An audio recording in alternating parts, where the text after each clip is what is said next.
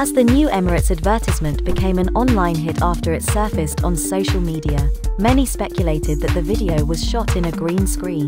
However, Emirates published a fresh behind-the-scenes footage of the advertisement. Let's take a look at some of the interesting facts about Emirates' eye-catching advertisements. Number 1.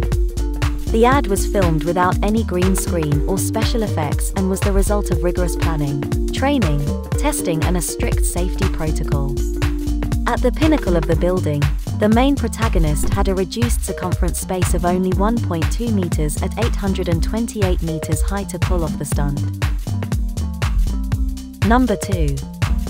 Filming started at sunrise to catch the golden hour light, and the team, including the main star of the ad, began their ascent to the pinnacle before sunrise.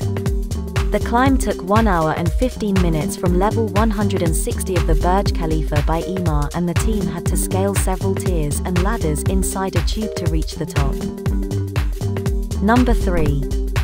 At 828 meters above ground, this marks one of the highest ads ever filmed and was conceptualized and directed by Emirates' in-house brand team with the help of Prime Productions AMG, based in Dubai. Number 4. Emirates cabin crew. She joins only a handful of individuals who have had the privilege to stand at the pinnacle of the world's tallest building, including Tom Cruise and the Crown Prince of Dubai, His Highness Sheikh Hamdan bin Mohammed bin Rashid Al Maktoum. Number 6. To perform this advertisement, a casting call was put out to Emirates' very own cabin crew team, and while there were some willing and capable candidates, a professional skydiving instructor was cast to ensure the highest levels of safety.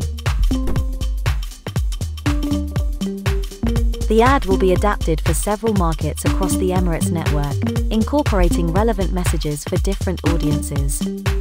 If you like this video, please share and subscribe to our channel, and thanks for watching.